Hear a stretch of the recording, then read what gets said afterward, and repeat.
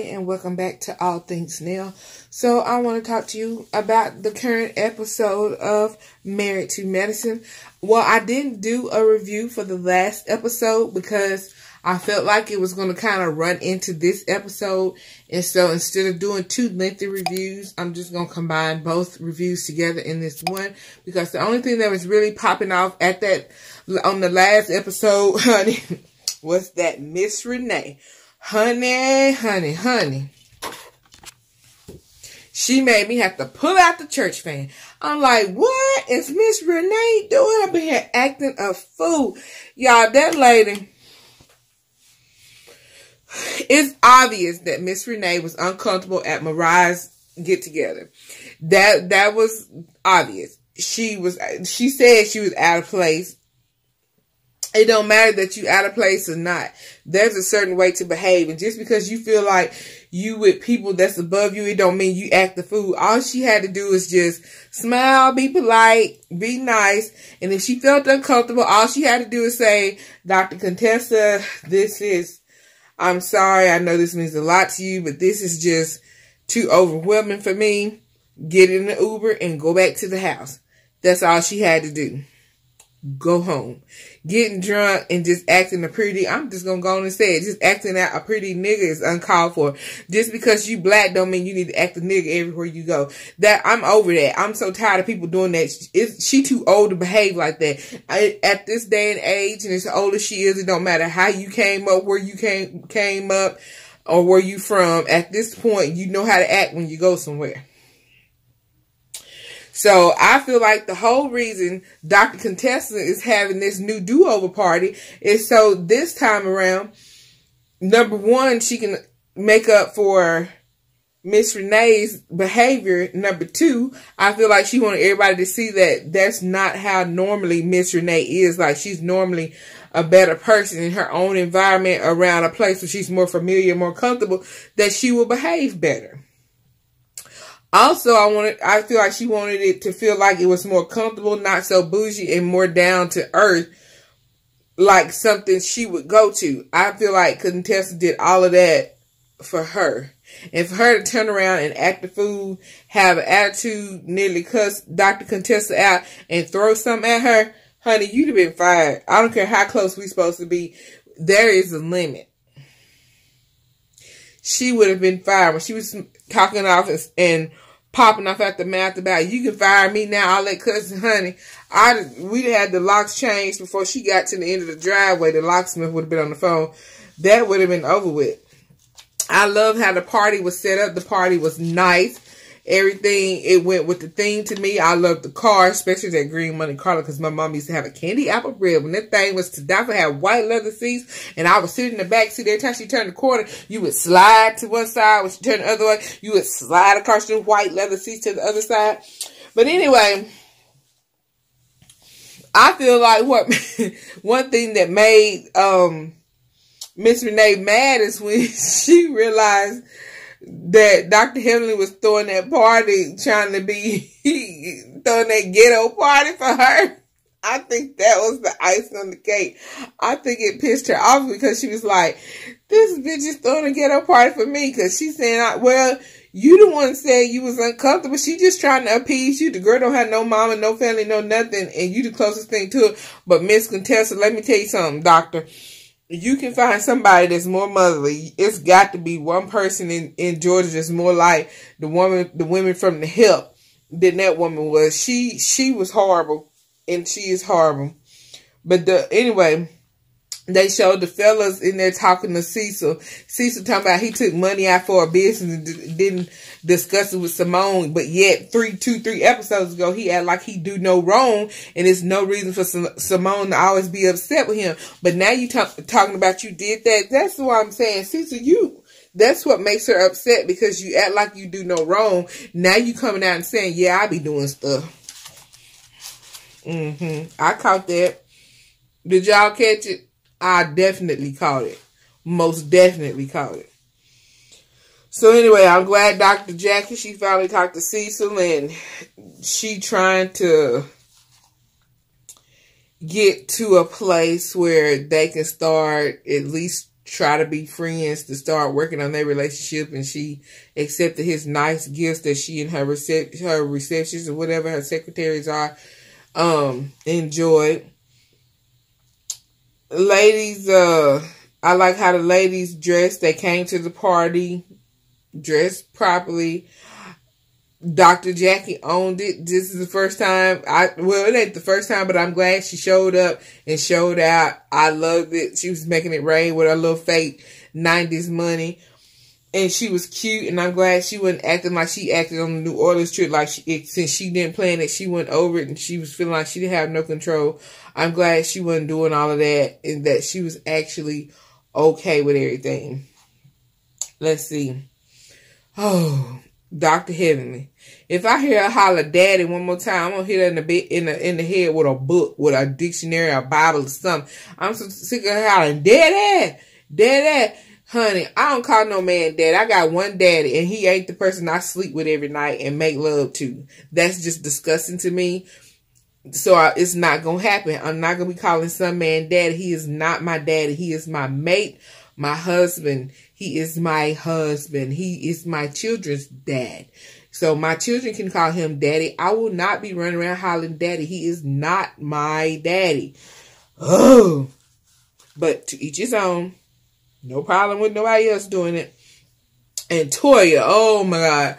When her husband come in, she could say, hey, sweetheart, give me a hug and a kiss. She started going on about labels and money.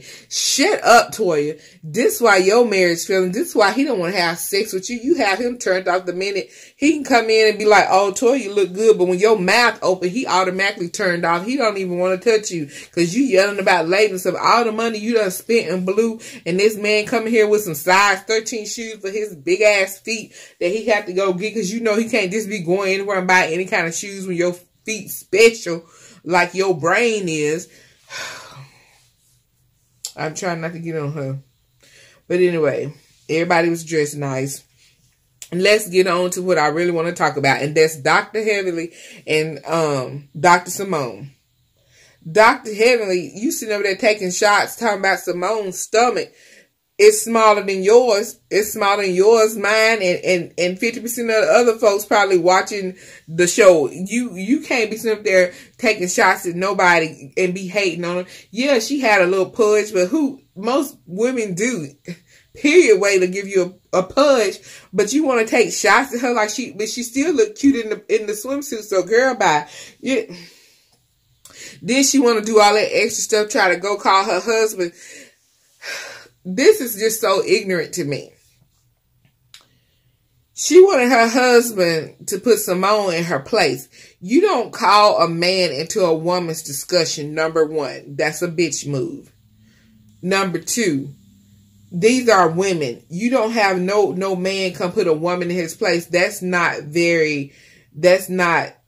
right for a man to do. That's not his woman. That's some other man's woman. And I'm so glad that Cecil went over there with Simone and had Simone's back, because what you don't do is call some other man to get somebody together. You was wrong. You thought your husband was supposed to come over there and get Simone together and tell her how you was right and how you so perfect and godly. No, you not godly, and you was mad at Simone for getting you together. You walking around talking about you close to God and how much you practicing God, but yet you an evil bitch. You do evil and hateful stuff. You do wrong stuff, but then when somebody call you out on it, I'm trying to do better, and I'm trying to get next to God, and I'm trying to do better. And y'all set up that whole voodoo thing when y'all was down there in New Orleans.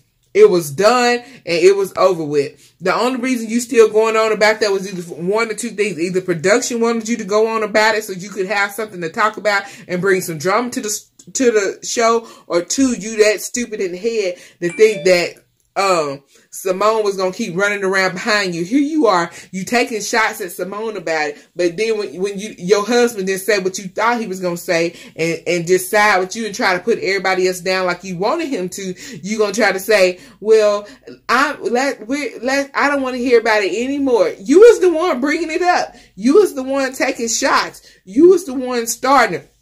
So why you trying to sit up here acting like you the bigger person, and with them fake tears? You wasn't even about to cry. Come up. looking like a ran over ass deer. You wasn't even sincere. You couldn't even, you are not a no good actress. That was horrible. But anyway, you tried it and it failed. Moving on. I don't like fake women. And Dr. Heavenly, there's no way she could even be in my circle with what she tried to pull. That whole situation over there with Simone and Cecil, and I can't even remember her husband's name because he's so irrelevant on the show and they don't show him enough that I can't never remember the man's name. But it don't matter. It was still irrelevant. You did something wrong. You're not a kid anymore. You're a grown woman. So admit that you... And it ain't that you did something wrong. What Simone did wasn't right. Don't matter. You should have put no voodoo priestess. But she heard you loud and clear. You was like, okay. She was like, when y'all was down in New Orleans, she's like, okay, Dr. Healing, I get what you saying. I understand what you saying. And maybe I did overstep. And I understand that it was the wrong idea. Whatever. And it was done. Everybody was like, yeah, that was wrong. We ain't trying to do that. And everybody's like, oh, well, I'm sorry. It was done and over with. So you was wrong for even bringing it back up. So anyway, moving on to our favorite person to discuss. And that would be Mariah and the Shade. Now, on the last episode, and this is why I told you I was going to combine both episodes, Mariah giving out this bootleg award. She gave out that award and she shaded heavily. We all saw it. If you was watching the show, you saw it. And if you didn't receive it and didn't see it, it's because you just didn't want to accept it. Because she shaded the shit out of Heavenly. That whole little reward thing, it didn't even make no sense to give out them bootleg rewards. The old purpose of her giving out that reward was to shade Heavenly. This is what Quad tried to tell y'all. I told y'all this before. I told y'all this in my last review. This is what Quad tried to tell y'all. Y'all think y'all have apologized with Mariah. All is forgiven and y'all moved on. And then this is what she goes back and do. This is how she behaves. This is how she acts. It's just what she does. She likes to keep stuff going. She's a drama queen and she not happy unless it's some shade being thrown and she throwing it. And then she'll pretend like she didn't throw it and didn't have nothing to do with it. That's why Quad don't fool with her. This like she gonna try to come in and say happy belated birthday, Quad. She's about to thought she's finna get it on Quad. Quad went on and shut it down right there and was like, oh yeah, what did Quad tell her? She went on to tell her whatever, but Quad wasn't even about to be fooled with it. She was just done with it. But Heavenly, they start arguing. And then her and Dr. Heavenly get started. And Dr. Heavenly gonna say it again. Wait a minute. She gonna say it again. Your mama is a lie. After Mariah was telling Heavenly she was a lie. Dr. Heavenly was heated. See, Mariah just baited her because Mariah was in the wrong. Real talk, because Mariah was lying. And that's why they say the type of things to Mariah that they say, because Mariah be lying. And she was sitting there dead in Dr. Heavenly's face, telling her a bold-faced lie. And Dr. Heavenly, she was not going to say, your mama's a lie.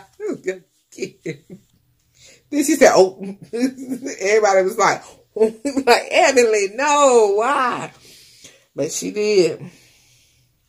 But like I said, you heated because Mariah just outlawed. She sit there in front of the whole group. But I am glad the whole group seen it. It wasn't just like Dr. Heavenly. Dr. Heavenly do wrong and she don't do right about stuff. But at least somebody, the whole group seen it. It wasn't her word against Mariah's or however you have it. Everybody witnessed it. But again, this is what Simone be telling Dr. Heavenly too at the same time. How you want to walk and talk about the Bible, but how you go on about you being changed and everything, but you need to walk in his word and stop just saying that. Because here you are again. You supposed to be so holy and so of God, but you over here talking about this your mama, that's your mama and about to get ugly. So... But Mariah gonna say, get your wife. And then Heavenly gonna say, Daddy What he gonna do? What he gonna do? I don't need him to get me, but just 10 minutes ago, you was over there talking about, Daddy, come in for a minute. But now you hollering you don't need it. See, this is why I don't be feeling Dr. Helen. I can't fool with her. Because now Mariah doing what Helen always do. She run to him. So Mariah tell him, come on and get her. That's who she run to anyway. Come on and get her. You see how she acted. Because you know when this over, she going to be over there and him talking about, but I didn't do nothing wrong, did I, Daddy? I'm with God and didn't want to quote the Bible and all that, Daddy. And he talking about, yeah, Helen, you do. Man, you a bitch. Her husband's just such a bitch to me. I don't like no bitch man. I don't like no man with no bitch assness. I don't. But honey, when Heavenly said, when they was arguing, Heavenly said, you hit a bitch in the head with a purse. My fam was like, whoop, whoop. She said, couldn't nobody say nothing. Everybody said. They was like Craig and Smokey on Friday. They was like, damn. It wasn't nothing else to say. What can you say after that? Because she did. And then you sit here acting like you perfect and you trying to get on the Heavenly and correct Heavenly and be all up in the business. I think not. But anyway, I'm ready to see the next episode when Dr. Simone and Mariah start having words, because the little part that they show is so correct. Because I don't even want to get into it because I want to wait for the show. But anyway, thank y'all for watching. And I thank those that missed my review and they did inbox me on the Snapchat and was like, we didn't see your review, your last review and this review. Here y'all go. I'm sorry about that. I didn't think y'all was checking for me like that. I appreciate you. And again, y'all, my reviews are getting to be so much. I'm going to have to start uploading them to AllThingsNele 2. That's AllThingsNele TOO. Because I want to go back to putting my regular stuff on my old page, which is my hair videos, my vlogs, my little DIYs, all that kind of stuff. Because these are taking over and they need to be on their own channel because there's so many reviews. People ask me to do so many reaction videos and so many reviews to shows. So yeah, I thank you guys for watching. I will see y'all in the next video. Be sure to like, subscribe, and share. And comment. Yeah, comment for you, girl. And y'all can follow both channels, AllThingsNele 2 and AllThingsNele. And I'll see you later. Thank you for watching and thank you for your support. And welcome to all new subscribers.